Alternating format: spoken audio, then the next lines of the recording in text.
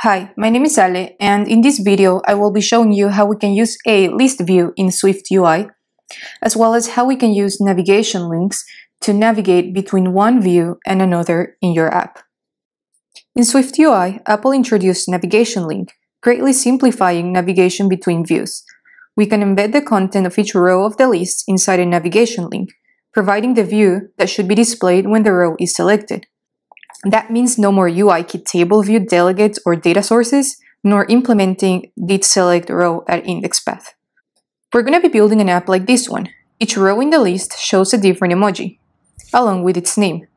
Tapping on any of them will take you to a detailed view that shows the name, the emoji, as well as a short description. Let's start by defining a structure that will represent each of the emoji in the list. We will call this structure Emoji Item, and it will have 4 properties: an ID, an emoji, a name, and a description. Struct Emoji Item, which is identifiable. We will first add the ID. Let ID equals UUID. The emoji will be a string. The name will be a string.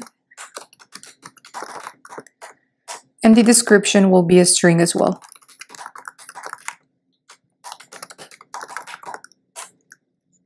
Now that we have defined the emoji item structure, let's start working on the UI of our app. Before we do that, we're going to create a list of emoji items that will be displayed on the list view of the app. I'm going to go ahead and copy and paste this, and I'll share the URL in the description so you can use this list, or you can create your own list as well.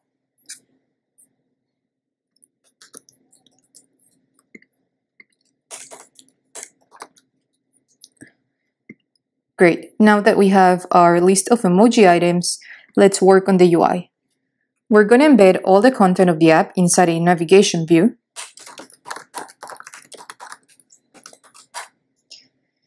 And in this navigation view, we're going to add our list. So let's first create a list view whose content will be the emoji list we just added. And for each emoji item, we're going to add the content of the row.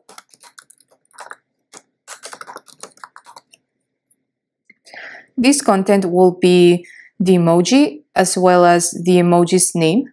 So let's first work on adding the emoji. We will put this in a C stack. And inside this stack, we're going to add some text to represent or to show the emoji.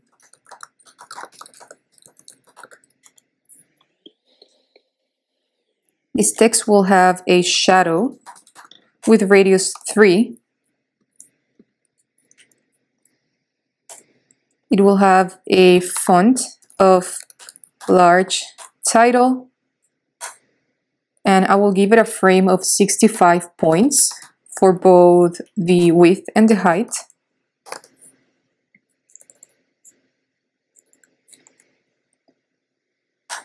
And finally, I'm going to add an overlay which will contain a circle with a purple stroke and a line width of 3.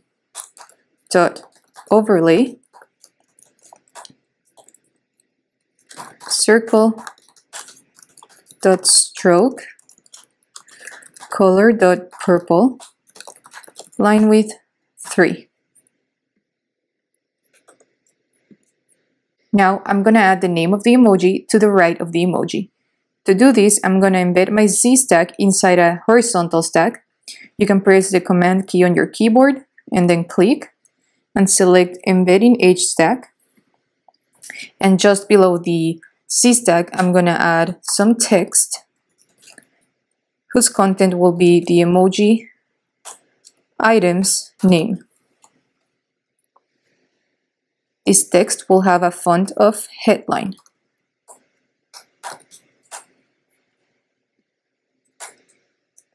I'm also going to add some padding around my horizontal stack with a value of 7.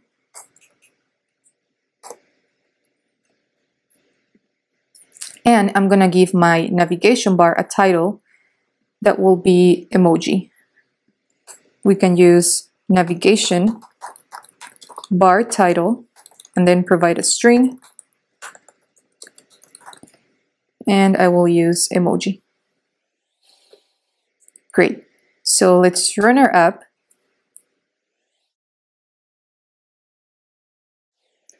As you can see, we have a list of emojis, and we can see the emoji along with its name. Now, if we select any of the rows on this list, nothing happens because we haven't implemented any action. So we're going to go back to our code and use a navigation link on each row of the list so that tapping on it will take us to a detailed view. Let's go back to our code and embed the content of each row in our list inside a navigation link. So let's go ahead and copy everything and delete it for now and add a navigation link.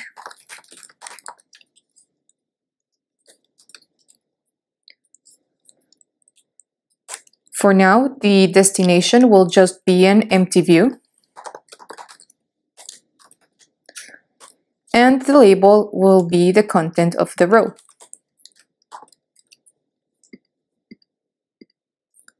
By using navigation link, we can navigate to whatever view we provide as the destination. So for now, we're using an empty view, but let's run the app and see how this looks.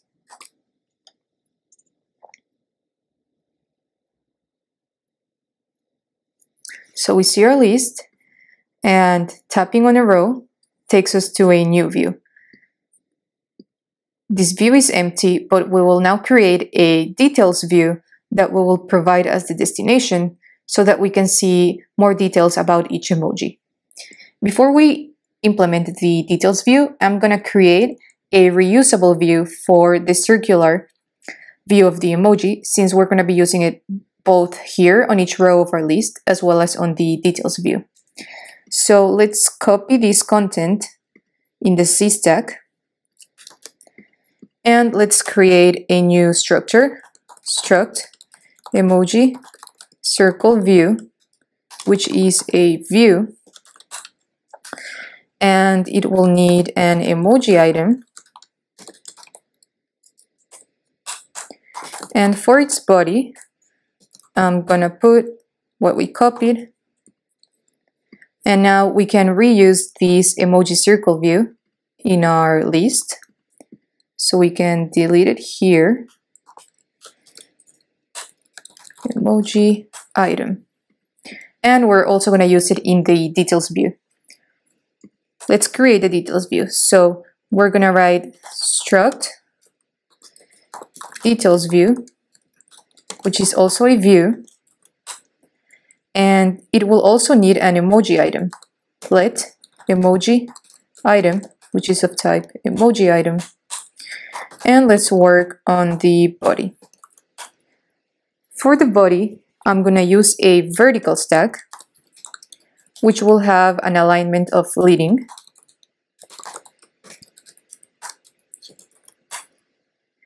Inside this stack, I'm going to use a horizontal stack.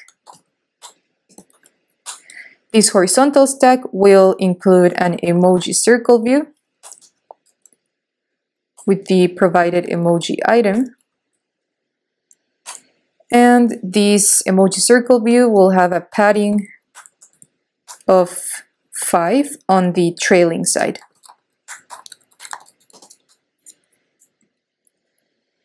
Next to the emoji circle view, I'm going to add some text to show the emoji's name. This will have a font of large title.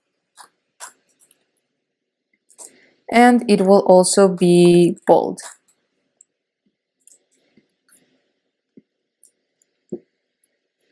I'm going to add a spacer to make sure that everything in this horizontal stack is shifted to the left side of the screen. Now, below the horizontal stack, I'm going to add the description of the emoji item. So this will be embedded in a text element, text. The content will be emoji item dot description, and it will have some padding on the top side. I'm also going to add a spacer here so that the content of our vertical stack is all the way to the top of the screen. Finally, I'm going to add some padding around all of these vertical stack. I'm going to update the title in the navigation bar so that it shows the name of the emoji using the navigation bar title modifier. This is a text element, and I'm going to use the name of the emoji item as the string. I'm also going to change the display mode of the navigation bar so that it uses the inline display mode, and this means that we're going to be using the shorter version or smaller version of the navigation bar as opposed to the bigger one that shows very large titles. So we can do this by providing a display mode, and in this case we're going to use inline. So now that we have our details view defined, we can go ahead and update the destination of our navigation link. So instead of providing an empty view, I'm going to provide a details view, which will need to have an emoji item. So let's delete empty view and provide a details view instead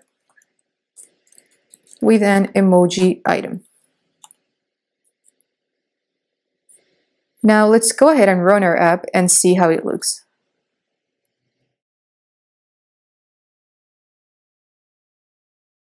So we have our list of emoji, and since we embedded each row of the list inside a navigation link, we now get this arrow icon that lets us know that we can navigate to a different view. And since we implemented the details view, we should now see some details about the emoji instead of the empty view that we saw before. So let's click on one of them. Great. So as you can see, we have the emoji with its name as well as the description. And in the navigation bar, we have the emoji's name as the title.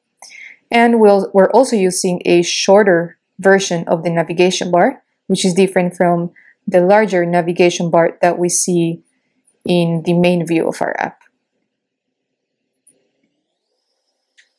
Great. So that's all I wanted to show you in this video. I hope you learned something new and you enjoyed watching it. If you want to learn more about iOS development, make sure to subscribe to my channel as I'll be posting more videos very soon. Thank you for watching.